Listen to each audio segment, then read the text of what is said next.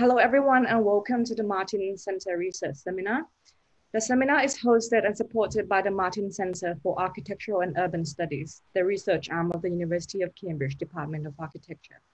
Today, we are delighted to welcome Daniel, an artist, writer, and historian, who will be talking about the aesthetics of the invisible, epidemics, and the city in theory and practice. And also joining us today is Dr. Nicholas Simchik Arese, who is a university lecturer at our University of Cambridge. Thank you both for joining us today. So we'll begin with a presentation. It will last about 25 minutes, and this will be followed by a Q&A session. So same as before, you can type in your questions in the Q&A here on the webinar, or you could virtually raise your hands by clicking the blue hand emoji at the bottom of your screens. And if you are watching us from Facebook, you can type in your comments and then our conveners will help to transfer them to the webinar. So without further ado, I will hand over to Nick, who will introduce Daniel. So over to you, Nick. Thank you very much, Nacha, and to the entire Martin Seminar team for convening this. So it's my pleasure today to introduce Daniel Ayat, who's a Lebanese-American artist and a writer based in Paris and New York City. His work analyzes the political aesthetics of the everyday and the interdependence of cleanliness, order, and beauty in contemporary culture. He's written on and made art on the history of infrastructure, sewage technology, the development of public toilet networks, the place of agricultural hinterland in the social imagination, and the value of waste in contemporary art practice. Daniel taught in the Humanities and Media Studies program at the Pratt Institute School of Architecture, the Histories and Theories Studies Department at the Architectural Association, and co-founded the Architectural Association's visiting school in Lyngør in Norway. He holds master's degrees in Histories of Science and Medicine from Oxford, Art Practice and Science from Central St. Martin's, and Histories and Theories of Architecture from the AA. He's also a good friend of mine who is in Soho right now in the middle of very tumultuous times, kind of witnessing it all. So I understand he wasn't able to sleep much last night, but I'm sure his presentation will be brilliant. So without further ado, just introduce Daniel. Please take it away. Thank you very much. So today we will be talking about the aesthetics of the invisible and its relationship, the relationship between aesthetics and the city. Just to introduce my practice, which we'll talk about later, as well as what we're going to talk about during this discussion.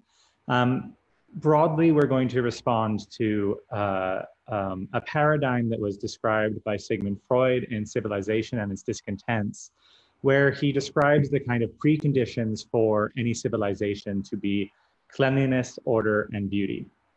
So cleanliness seems pretty straightforward to us nowadays, but we'll go through the history a little bit. We'll be focusing particularly on cholera and tuberculosis. And secondly, order is quite explicitly the domain of the political. And beauty is something that we should think about in terms of aesthetics more than the romantic idea of beauty. But we'll be looking at how this idea of beauty is indispensable to the other two forms of the social. So we'll be looking at the aesthetic domain of the social and of course at the aesthetic domain of the political as well. The first thing I want to note is that it is not possible to directly conflate different epidemics. This is a CNN headline from just yesterday, which is nonsense, and we will not be doing this. Even the maths is nonsense.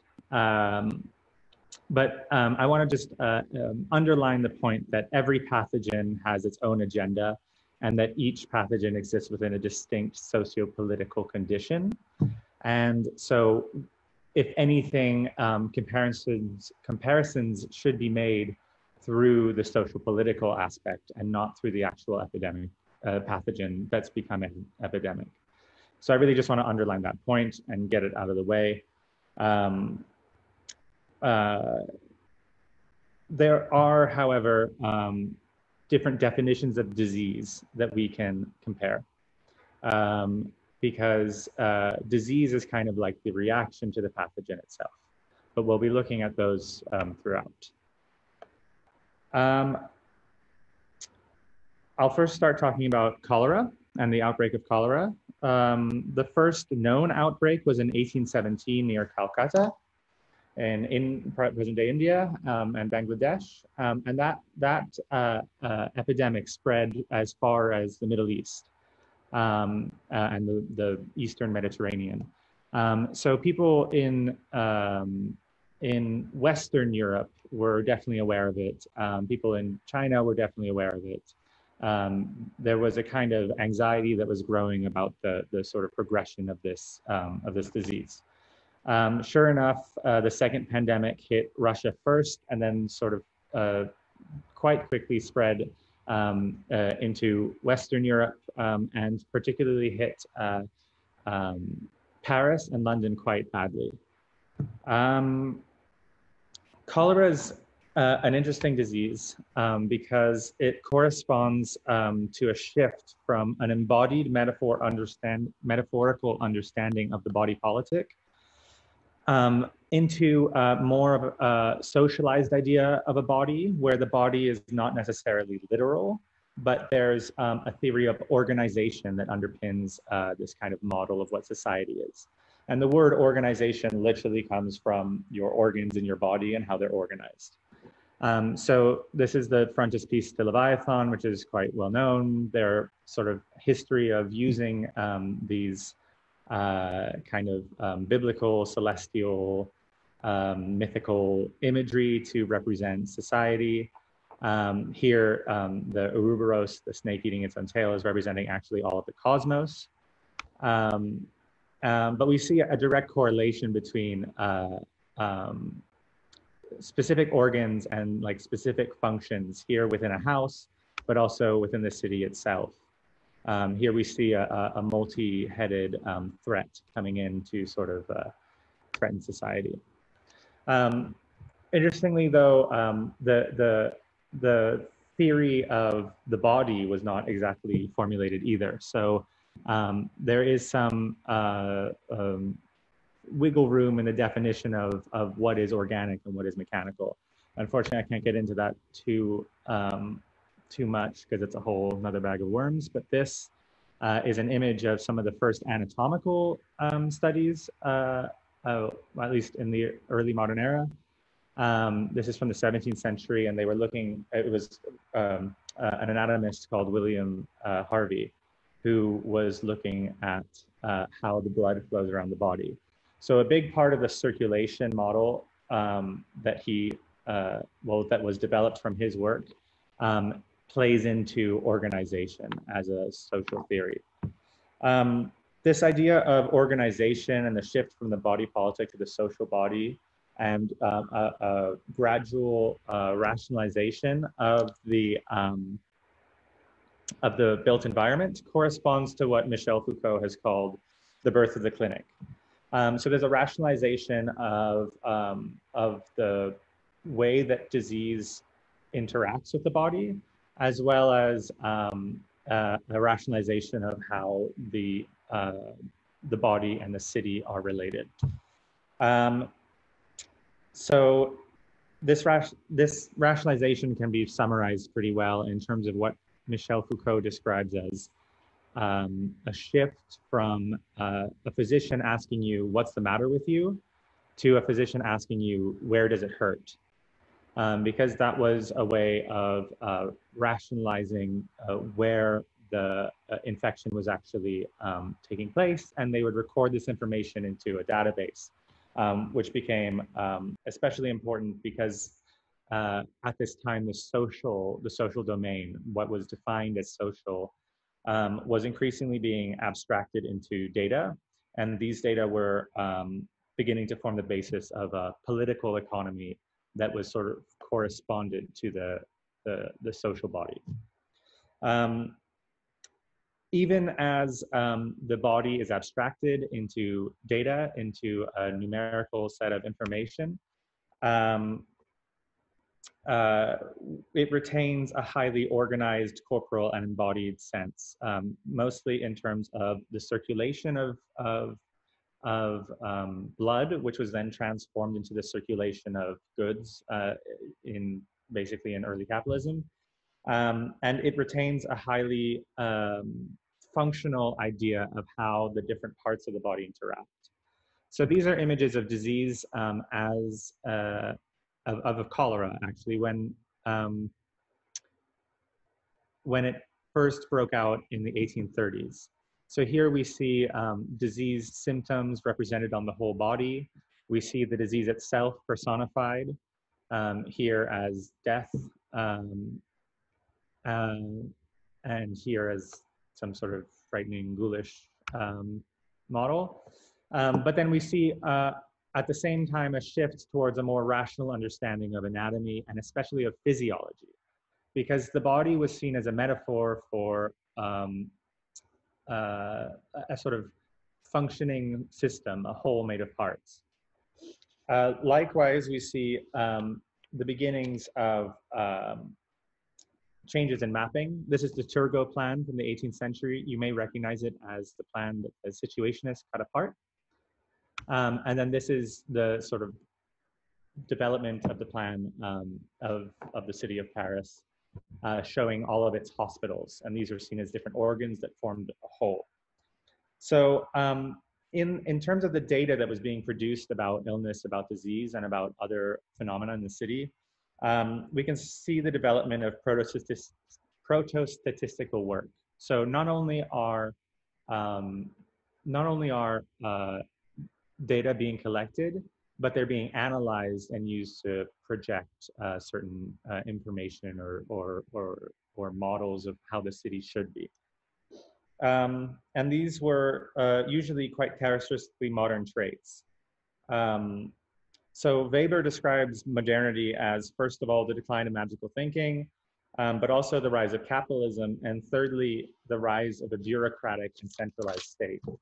And that's really important to sanitary reform, both in the UK and in France. The sanitary reformers were using statistics as a kind of early form of what was described by a quite eminent French physiologist as the numerical method.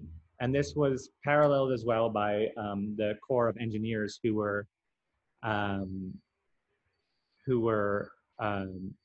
also using the numerical method in their calculations of how to actually build the city. And hygienists in France were actually usually made up of both engineers and doctors, as well as some members of industry. But these were the early founders of medical statistics and of epidemiology. In the UK, there was Chadwick, who we'll get back to, and he wrote the sanitary report on the working conditions of the poor in London. There was William Farr, whose work we'll see in a minute, and there's famously as well John Snow, who in 1854 removed the handle off a pump in Soho in London in order to prove that cholera was waterborne and that there was an infected source. In France, there were two main hygienists. There was Alexandre Parent du Châtelet. His statistics were kind of odd. He used a sort of sense-based system that was based on seven. There was like 7 scales that he would sort of empirically respond to. Whereas the second statistician, well, the second hygienist, the statistician Villarmet, was more interested in looking at the mortality of Paris by analyzing the numbers that he didn't necessarily collect, but that were collected from the whole city and from the sort of hospital system that we saw earlier. So he looked at statistical models basically, and invented a lot of the epidemiological processes that still exist today. So these are the drawings of William Farr that I mentioned. He was actually educated in France and brought some of these techniques over to the UK. These are a little bit later, from about 1840 to 1850, and we can already see how medical knowledge is being abstracted. It's no longer a painting of someone who's suffering from the disease, but rather it's a sort of quantifiable piece of information that you can then abstract and graph. Here, the light shaded black represents the excess deaths that were occurring in London. And this is a graph that compares mortality and temperature. These are death rates in the UK, also by William Farr. William Farr had an exceedingly and an unusually beautiful graphic style. Here's an interesting map where he's kind of also thrown in some personal judgments, I guess. So here it says harebrained court and overcrowding in what's now Bethnal Green.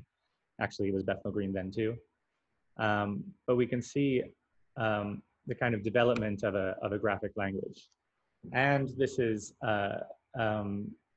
quite strongly represented in forms of graphs. While most statistical data isn't as creative or as aesthetically interesting as this, most of it comes out in the form of these endless graphs. But what's important is, especially in the work of Villermé, who I mentioned earlier, is that this was enforcing a social theory of disease. At the time, there were several different concepts about what was actually causing disease. Obviously, they hadn't invented germ theory yet. They hadn't developed the ability to identify bacteria. But there were three basic ideas. First of all is miasma theory, which was based on the idea that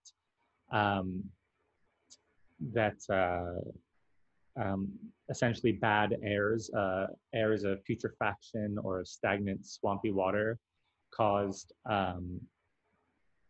disease. Secondly, that disease was contagious, the contagion theory, and that was the idea that disease was spread from person to person. And thirdly, there was the social theory of disease, which basically held that poverty itself was causing disease.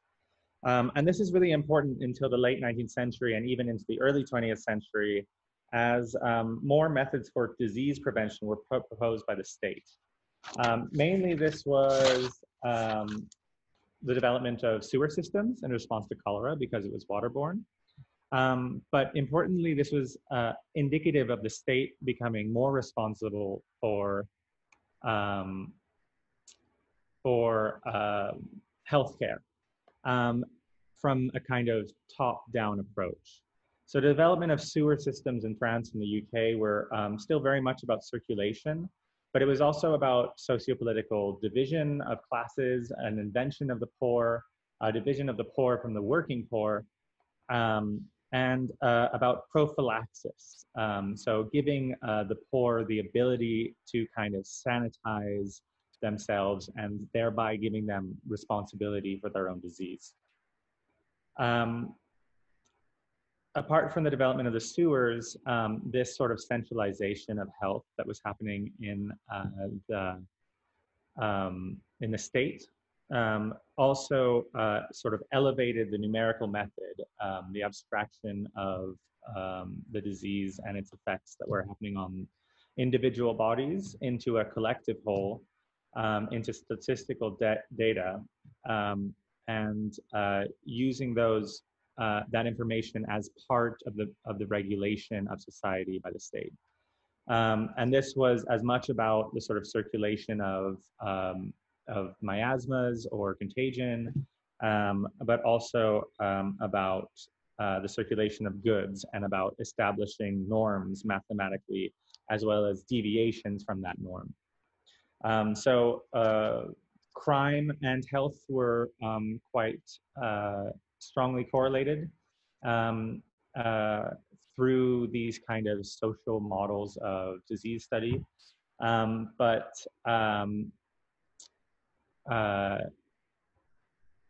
So too were health and wealth. The idea of industry and industrial safety, obviously having workers who are fit for business, who are fit for industrial production, is also quite important. This idea of the social disease carries over quite strongly into into tuberculosis. With tuberculosis, the idea of norms really become ingrained into planning and design. Whereas cholera was managed or attempted to be managed through water provision and through water drainage, i.e. through sewerage, the intent there was to make the contagion invisible, to sort of hide it away and put it underground and eject it from the city. Although there was some discussion about where the waste would actually go. Tuberculosis was actually far more concerned with the idea of people suffering from it being put out into the open. So because the symptoms were kind of invisible, whereas with cholera, the sort of contagion occurs through diarrhea that would have been obviously more visible than a cough or a sneeze, or even just singing or speaking was a means of spreading tuberculosis. These are instances of cholera in the body, in specific parts of the body, after Robert Koch had discovered the bacteria that caused cholera. Robert Koch discovered the bacteria that cause both tuberculosis and cholera. So here we see the infected organ rather than the entire person and how they're sort of looking or feeling, and as well as the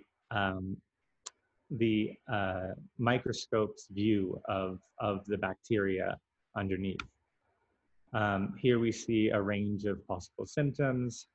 Here as well, this is a kidney that's been infected by cholera and is visible under the microscope as well. So we see a shift in how cholera is depicted. These are instances of this kind of sanitary conditions that they thought were spreading disease in the poorer areas of the city. So in terms of how disease was dealt with in the 19th century and up until the 20th century, the processes by which cholera and tuberculosis were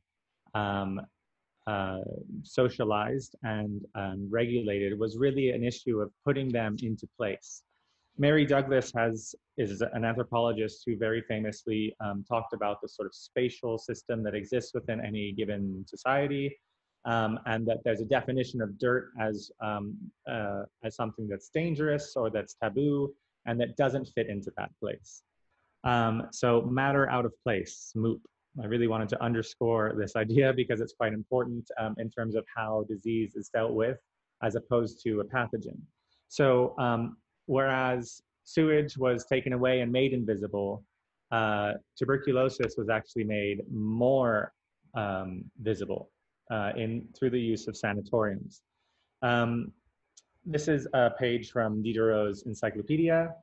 And this is J. Forrester's sort of diagram of the world, just to show you that there's a kind of system of putting things into place and that this idea of organization correlates directly to even modern forms of planning and understanding. This is from the 1960s, basic cybernetic model. So from the mid-19th century, sanatoriums were being built in order to treat TB. And as the city grew, so did infections of tuberculosis. TB is interesting because it has a latent form, which is very tricky to diagnose. And it can sort of activate at different times, but it can lay dormant in one system. The pathology and the diagnosability is quite similar to COVID-19 in that way, in that there's a kind of invisible threat.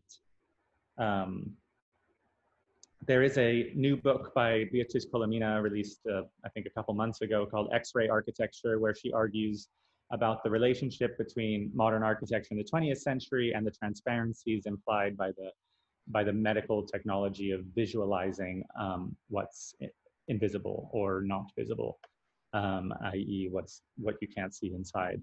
So there was a whole host of medical visual technology, such as chromophotography, which were used in many different ways and are based actually in medical diagnoses that were happening in hospitals, mostly in France. I'm slightly more concerned with a larger societal scale than Beatriz Colomina is, because I feel like she's looking at the aesthetics of architecture specifically. And I'm actually interested in a more indirect or even like metaphorical interpretation of how disease impacts the social imagination. I'm really interested in, after germ theory, when the visibility of TB and cholera becomes possible, how the city begins to shift. These are sewers in Paris at the end of the 19th century. So we start to see a kind of rationalization of urban form through material processes, even a rationalization of the world through understanding where disease is traveling from. I'm really interested in the way that disease is understood, manifested, and made visible. What's interesting about the 19th century social body or urban, political, corporal metaphor is that it's actually very hard to represent. And ironically enough, planners and designers and social thinkers at the time were quite aware of the fact that using this bodily metaphor was a rhetorical device, essentially, that had its own kind of limitations and that was reductive in its own way. Interestingly enough, these were not depicted through like visual interpretations, like through representative bodies, but the primary means by which they were represented was the map, showing a sort of holistic understanding of the city that's been reinterpreted as a whole body, if you will, but also through new forms of novel. This is from the late 19th century. It's a book called Paris, Her Organs, Her Functions, and Her Life. So here you see a very like biological, physiological, vitalist understanding of how the city functions. And the organs in question are like the post office, the morgue, cemeteries, sewers, electricity networks, things like that.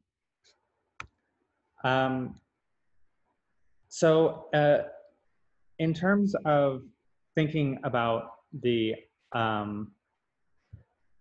possible aesthetic changes that are happening as a result of COVID-19, if we look at tuberculosis and cholera, we can see that they kind of correspond to a shift in an understanding of the aesthetics of the city as a whole, of urban planning, and that's for cholera. And tuberculosis really codified the rationalization of architecture. This is an image of one of the first sanatoriums ever built for the treatment of tuberculosis. It was designed by Joseph Hoffman in the mid-1850s, and it is obviously quite a luxurious but inherently medical program in the building, in the architecture. This is some sort of electric shock therapy that obviously didn't work. So this is, quite a luxurious building. It became the basis of both modern hospitals as well as modern sort of resorts in a way.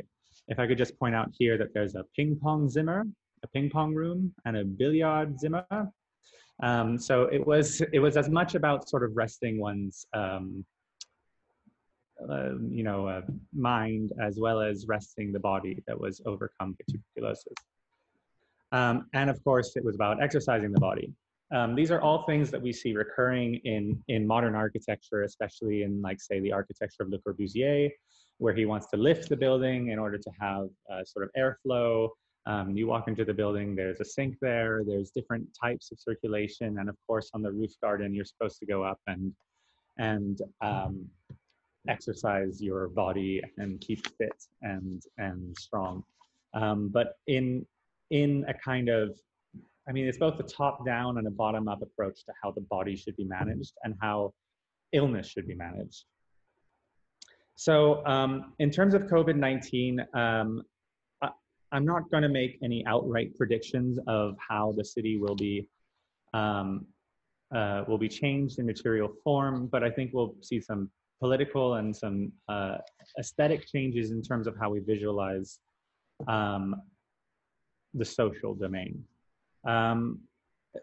One thing I think we'll see is this kind of 2-meter benchmark or 6-foot benchmark that will kind of create a sort of marker and measure for public space. And we'll see the mass proliferation of sneeze guards. Actually, this 2-meter distance is basically a sneeze guard. It's determined by how far you can sneeze, which is, I think, a wonderfully kind of surreal form of measure for the city. Masks as well. Masks are essentially sneeze guards. They protect from this sort of mouth outwards, not the other way around. One thing to note is that the coronavirus, COVID-19, is a virus and not a bacteria, whereas cholera and tuberculosis were bacterial diseases. So we've kind of shifted back to a kind of uncertainty and a kind of risk calculation, both on a personal scale, but also on a governmental scale, that these calculations are being made and considered in a way that they haven't been before vaccination and antibiotics. And of course, this is a Google image search that I screenshotted of what coronavirus supposedly looks like. And it's, there's these spiky ball renderings, sometimes pertaining vaguely to territory, but not explicitly.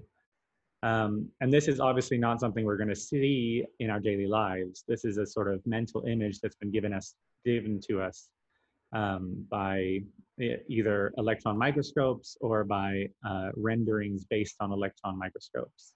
But basically, the spiky ball we fear. So in terms of my own work, just to wrap up, I'm going to quickly go through some situations that I've put together that respond to the idea of political aesthetics. Walter Benjamin separated the ideas of aesthetical politics and political aesthetics. Aesthetical politics he described as what fascist governments do, especially the Nazis and Mussolini's government during World War II or during the mid-century, whereas political aesthetics is about bringing politics and everyday life into the domain of aesthetical or art making. This is an important distinction because it shows a sort of emancipatory potential for aesthetics and how we can harness that and put it into theory. I try to look at ideas that are sort of lowercase p political, and try to use aspects of hygiene in order to describe certain situations. So this is a project where I cleaned soil off of a bunch of root vegetables that I had bought at a market, and I sold them by weight according to the total weight of the box of root vegetables that I had bought. So I was selling these small vials of agriculturally productive soil that I had cleaned off the vegetables in order to kind of create an emphasis on what type of economies we are participating in and how we can aestheticize the very daily interactions of production and distribution that are created in the way we consume food. Here's me selling some soil. This is another project called Solarium, which was a performance where I threw salt over my shoulder for several hours. The idea here was that I was taking salt from essentially the streets of the city, incorporating ideas of superstition, which are highly important to hygienic practices, and using that as a way to critique my present situation as an artist, due to the fact that the word salary comes from the Latin word salt, because salt used to be used as a form of payment. So it was kind of like a coy protest about the fact that artists aren't paid enough, and also about my anxiety and ridding myself of bad luck.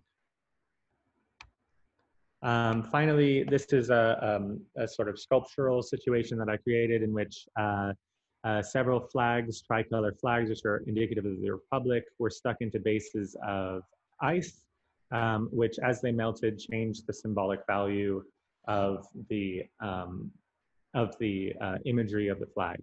And this was both about the kind of immediate environment, the heating, the air conditioning that was available in the galleries, as well as metaphorically about ice melting and climate change and the effect that that has on the power of the Republic. So basically a sort of corporate Republic tension. And I see a lot of these issues becoming of strong interest to us as we go forward in the city, aware of COVID-19. I think we're going to be hyper aware of hygiene and infrastructure, and we're going to be sort of putting those forward as an aesthetic device as well as obviously a functional device. So thank you very much. That's the main presentation. So are we open for questions? Hi, is it time for me to jump in? So thank you so much. I feel like there should be a round of applause, but it is a virtual full house of 50 people. So we now have to kind of imagine a resounding room of applause in the absence of physical proximity. But I'm sure, or I imagine people are very interested in what's happened and have questions. But maybe before we jump into that, I don't know, just a couple reflections of, I think your kind of astounding ability to jump between theory and practice. And there's a lot that could be kind of talked about from the more historical dimensions of this to the contemporary ones. And I think I'll focus maybe on some of the contemporary, let's say the longitudinal, kind of evolutionary kind of component of this. But a first quick note is you showed that quick map of Paris that the situationists had used. And as a quick aside, your presentation kind of illuminated how radical of a response the situationists drawing were really still today to carving up this kind of surgery of the city, of this kind of organism that was also used to generate a kind of psychological and physical barricades. So kind of very transformative, and already starts to kind of flow into some of the questions I have for the contemporary situation, particularly in light of what's happening right now in America, the racialization of pandemic discourse, the racialization of the city, police brutality, George Floyd, etc. So there's the main kind of thing that your talk struck in me was around how and if some of these undergirding values and principles, the ideological kind of culturally hegemonic kind of principle of rationalization seems to be evolving or just merely accelerating, if there's a kind of jump or if it's just more of the same and it's more invisible. So in your kind of bifocal theory practice efforts, it seems to me that you're really witnessing and tracking what you so eloquently described as the aesthetics of the invisible. And so, what I really wonder is if rationalization, this kind of highly subjective often criticized as very limited, a kind of economistic magic concept that's been used to bend the world over the last kind of 2 centuries, producing lots of good, but also perhaps lots of less good. If you think that value of rationalization is merely accelerating or evolving or leaping in other directions. So of course, I think of the smart city as a kind of AI organ, and of course a mode of representation. And to me, implicitly, I see an acceleration of information rather than any kind of strong shift. But I wonder what you think. I think of temperature and mortality and climate systems being used, computer models on climate systems being used to model spaces today, which so many of our faculty and students are so interested in, and how those can at times not only be so useful for issues like climate change, but also maybe frame much more circumscribed possibilities for users. And I also think of monitoring of the disease today, and some particularly kind of sinister, cynical recent readings of how, for example, contact tracing will no longer work, especially in the US, because no one who's been involved in these protests would ever want to be put themselves on a kind of database through an app. So I see the multi kind of hydra of how this is playing out today, particularly as it kind of confluates with protest. So to go back to this issue of kind of the general question of social control and the rationalization of space, and the question of whether you see an evolution or change or an acceleration, I think of course, pandemics and riots as both metaphors and instruments, familiar tropes of social illness coming up, of the spread of anger as a kind of disease. And I also am reminded, because I've recently been reading a book called The End of Policing by Alex Vitale. The invention of policing also coincides with some of the inventions of kind of planning and pandemic maintenance. In the 1820s, colonial officials in Ireland were the first to invent the term policing. So, we see a lot of these phenomena today. They track kind of together social control through both the city as an organ and policing, which somehow benefits from or works through the same logic. And the value that fundamentally undergirds these, as you rightfully point out, seems to be, I think, the ideology of rationalization of space in the city, which again, the situationists seem to so powerfully kind of jam by doing something seemingly crazy and slicing up the city. So, in your practice, I wonder, how do you think of the kind of longitudinal progression of rationalization of a value? Do you see a change in that, especially as we enter a kind of potentially post-neoliberal, kind of Trumpian universe of post-truth and whatnot? So where do you think the evolution of rationalization is going? Is it more of an evolution or more of a leap in another direction? Of course we can't know, and how do you read it through architecture and planning? I think we're at somewhat of an impasse in a way, because probably these metaphorical models that we've inherited in these sort of piecemeal, abstracted forms are almost, I guess you could almost describe them as the kind of first iteration of the smart city in a way, because it was the first time that cities were able to be understood as a whole. But the impasse we're at now is that actually medical advancements have changed disease prevention and disease treatment in huge ways. And the city will,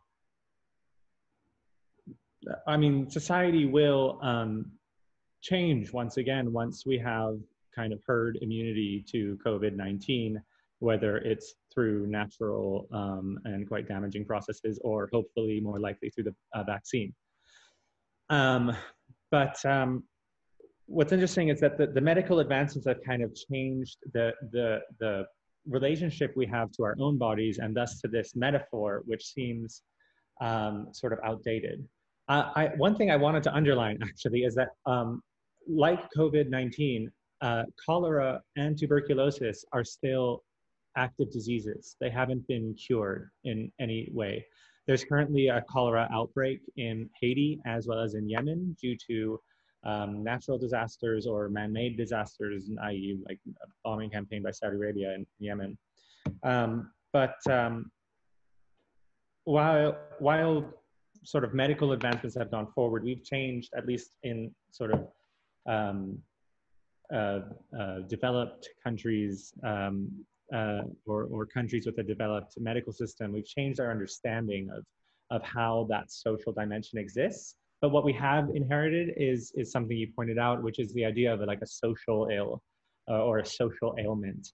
And interestingly, you mentioned police. The police initially used to be descriptions of certain sanitary laws that were used for the necessities of social control, usually during a pandemic. So they weren't actually like people or a body of people. They were laws. And the police force is actually what we refer to by the police now as a kind of shorthand. So, I mean, we're stuck with like stigmas and preconceptions about ideas of poverty and class inequality, race, of course, which is a completely like medicalized idea. At least during the 19th century, it was invented like alongside a lot of more viable ideas like Darwinism versus social Darwinism. And these social ills are still with us in a way, I think. We still look at a police force to be able to control what's seen as, you know, behavior that isn't permitted, or that behavior that is antisocial, let's say, as opposed to the police, who are seen as sort of representative of the social.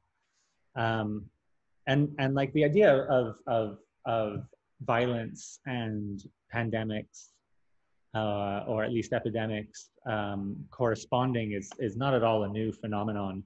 I mean, if you look up cholera riots, you'll see that they happen every 10 years, more or less, and they're almost always directed towards institutions of authority, whether that's like actual police or sanitary authorities, like hygiene police versus you know, more legal police, let's say, or towards doctors themselves. There was a riot in Liverpool that revolved around the idea that, or like an anxiety about body snatchers. They thought that people were being killed, and that the cholera outbreak was a pretense for gathering bodies to donate to a local medical school for anatomy lessons. So there's a consistent thread of this kind of idea, and so in terms of acceleration of the idea of this kind of social control model, I think, first of all, it's worth mentioning how related organization theory is to systems theory and to cybernetics theory, which is seen as like this somehow like very cutting edge kind of way of thinking, but is not that different from sort of 19th century metaphorical modes of thought, but kind of without the self-awareness or the irony. But more than anything, I think we're stuck in a moment. We're stuck in a sort of consequence of this metaphor. We're stuck in the kind of idea of social ills.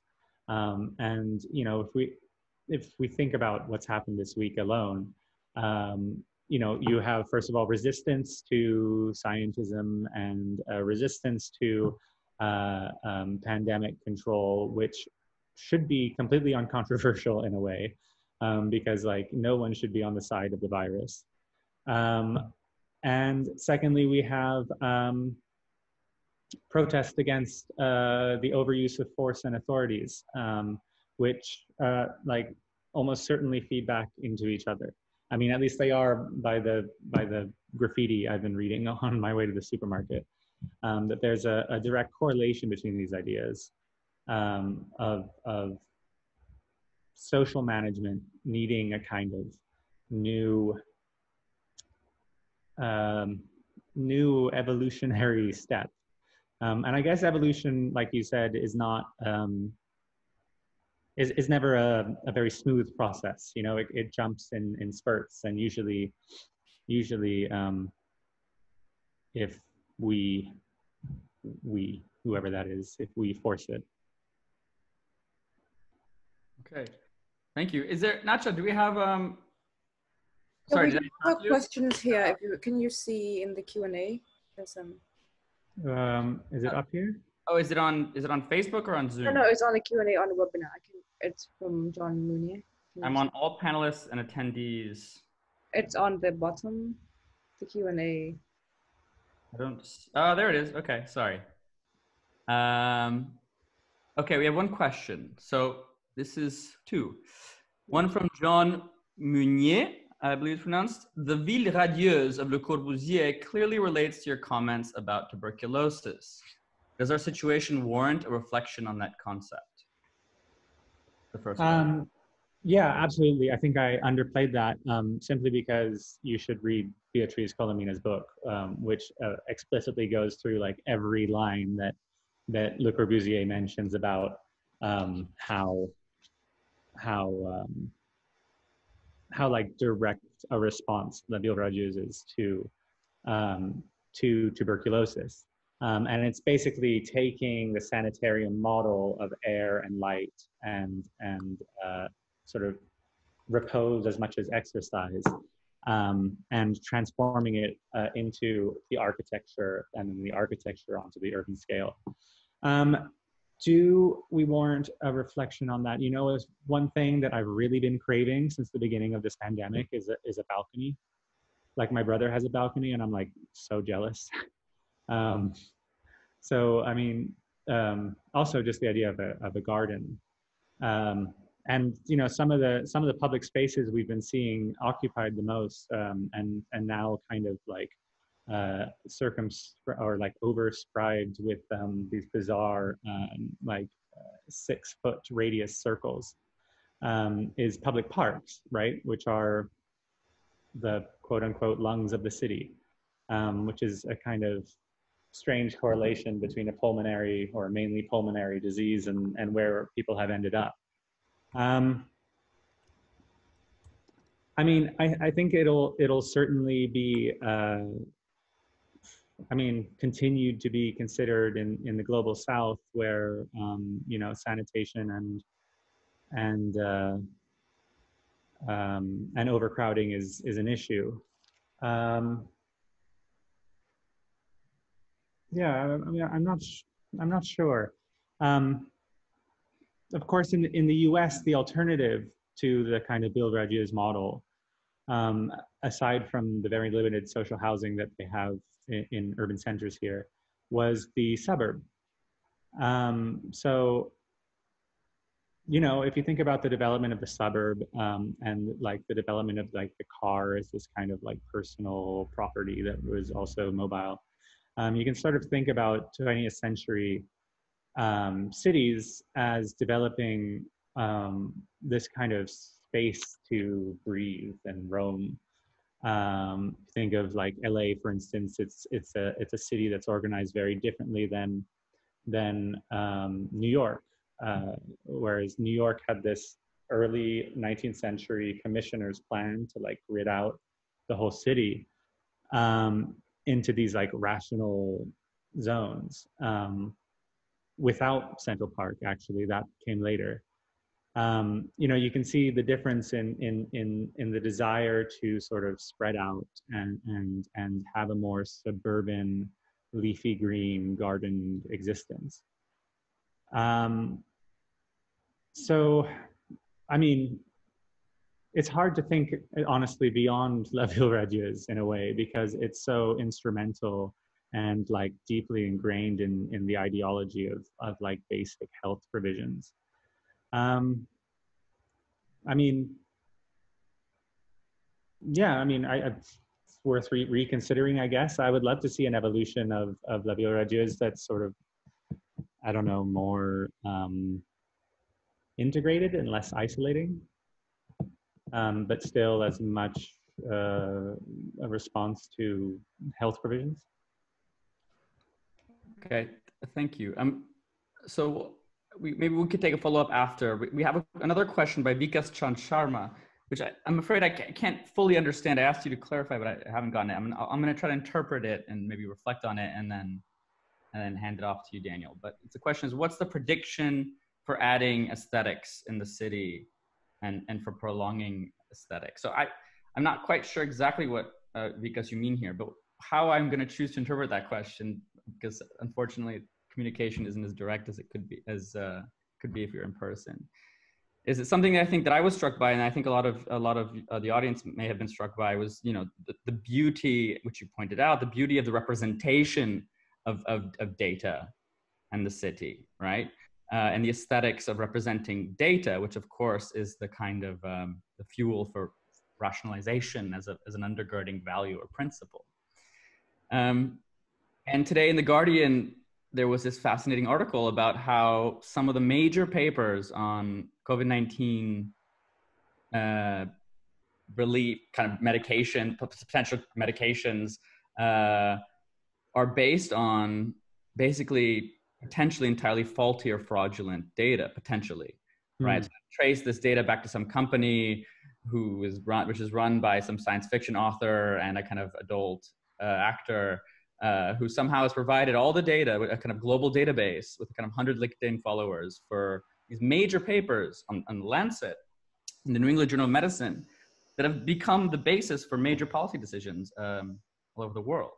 So this, of course, raises another dimension to the aesthetics of the invisible, which is invisible data, and how that potentially threatens the, let's say, the kind of the space where rationalization is deemed most appropriate or empirical, i.e. medicine, right? So what happens when we can't even visualize that data? How has representation of data changed? Should that be something we consider going forward? Yeah, that's the interesting conclusion of Beatrice Colomina's book. She makes this implication that she doesn't quite go into because it's outside the scope of the book, but she sort of implies like what new technologies of representation are necessary in the way that the X-ray was necessary for conceiving of how we structure and manage and understand the built environment. And one of the things that's implied is that the idea that there's too much data, and that it's hard to actually sift through all the information we're producing. I mean, Foucault's classic sort of paradigm that he sets up in The Birth of the Clinic is the association between power and knowledge. Right? It's like power knowledge, like one kind of word.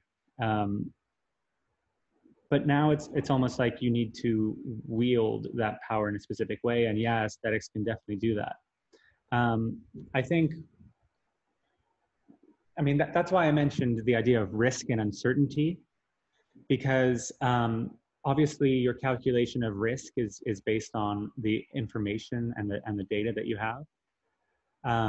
And that can be both top down and bottom up, much like you said in regards to the smart city.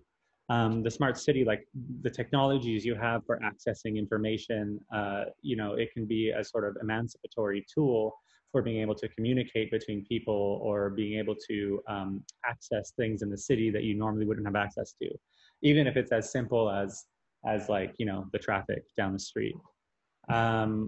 Versus the other option for the smart city, which is a top-down use of technology, where it's like, you know, you're being spied on essentially. And both of these things are happening at once. But yeah, I think power, knowledge, and I guess there's some space for organization. And yeah, I mean that's a good point to reinforce the fact that aesthetics are not neutral at all. They're never neutral.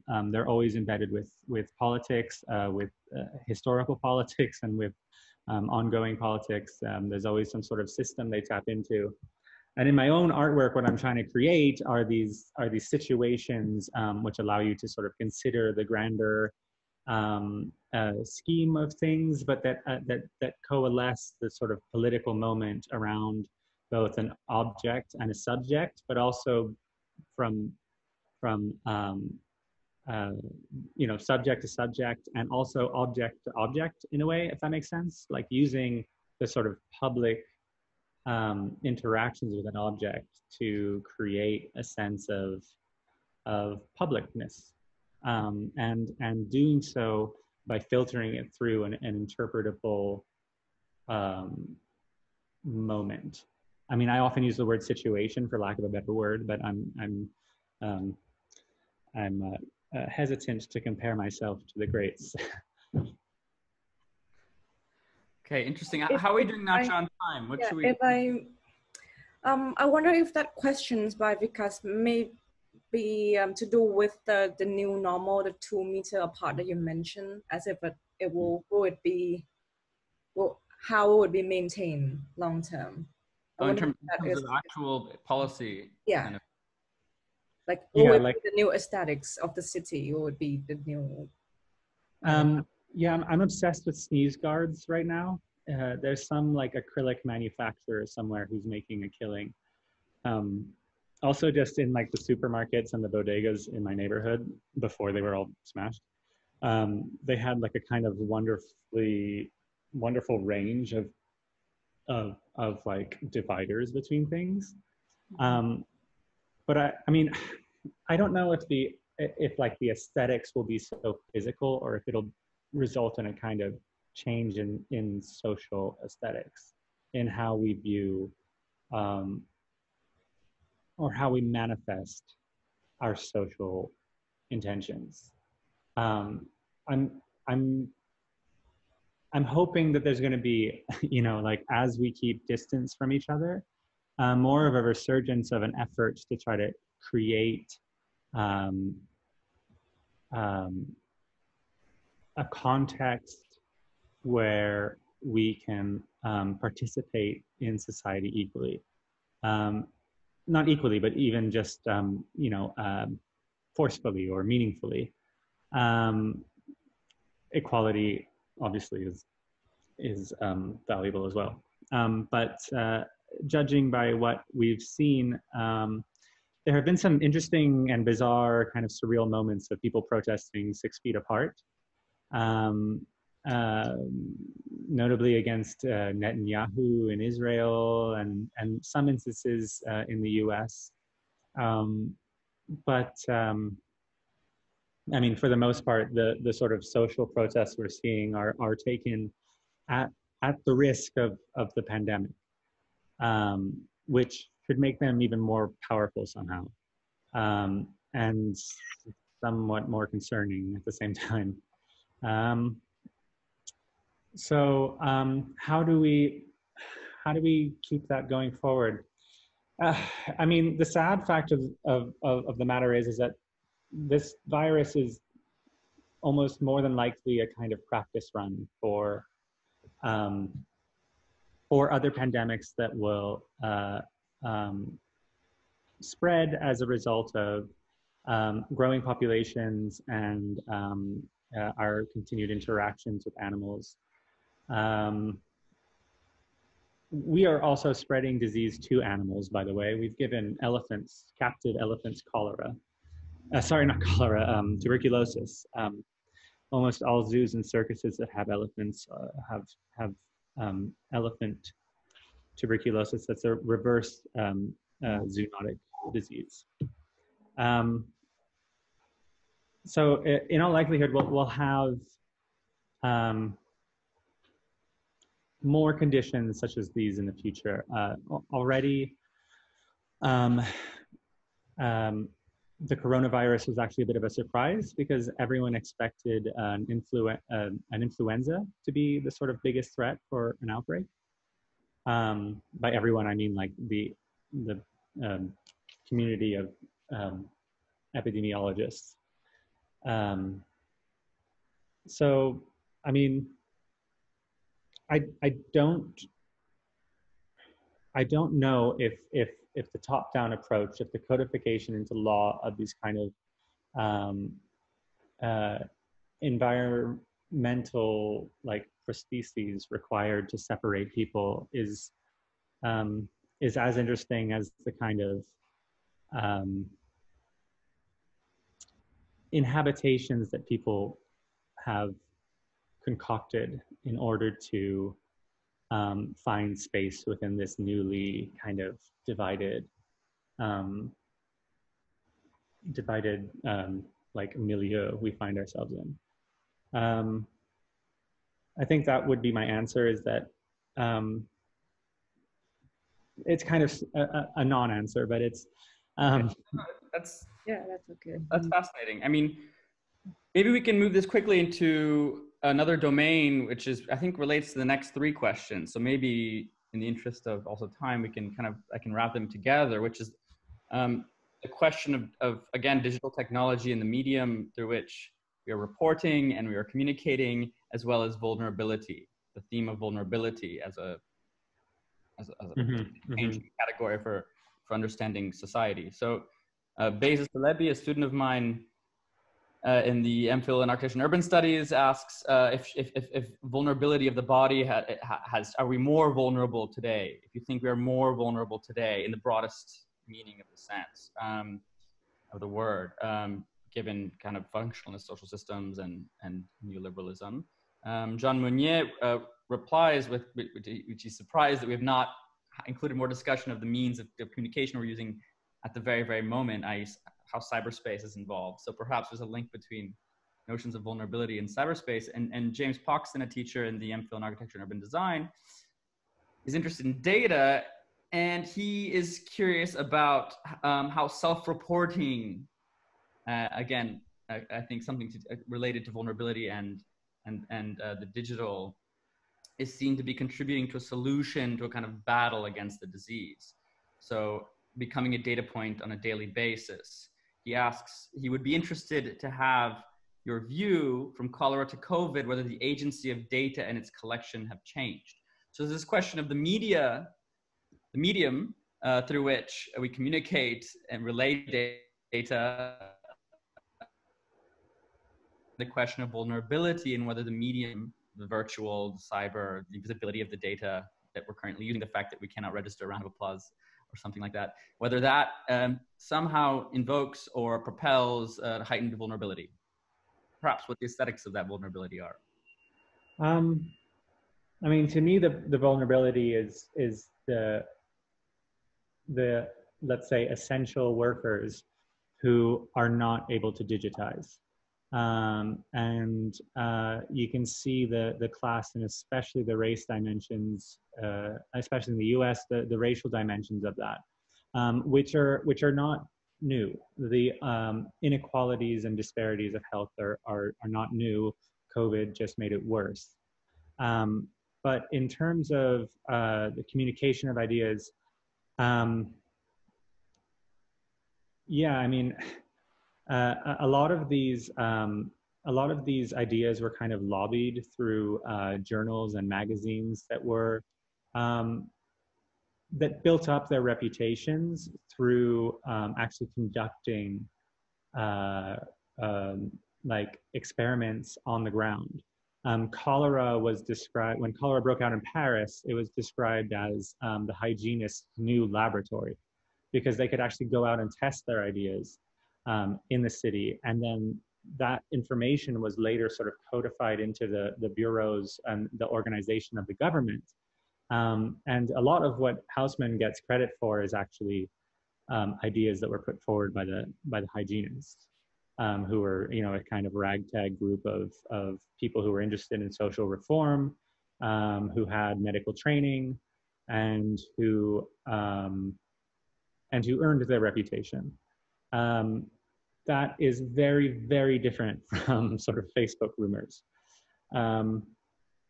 At the same time, like, rumors aren't new, and misinformation isn't new either. Like I mentioned, for instance, the riot in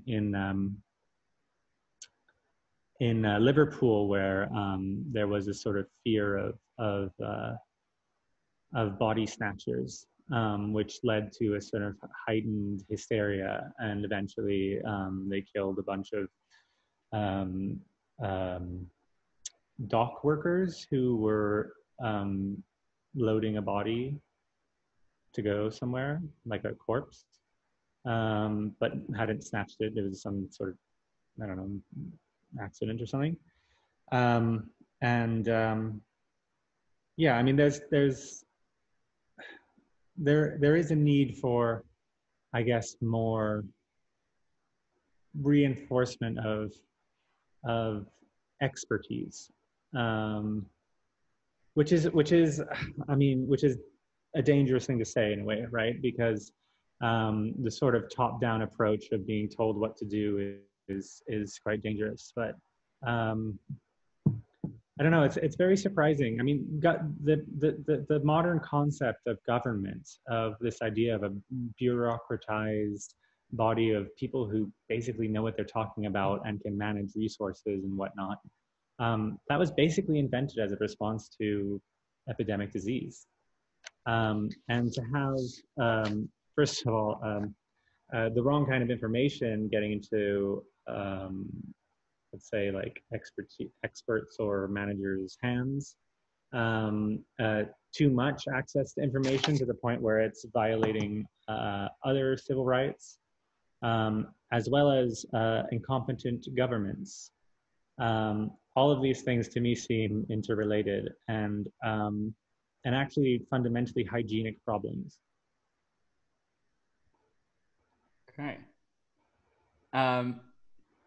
So just not to, can you get a time check? Another 5 more minutes or something like that?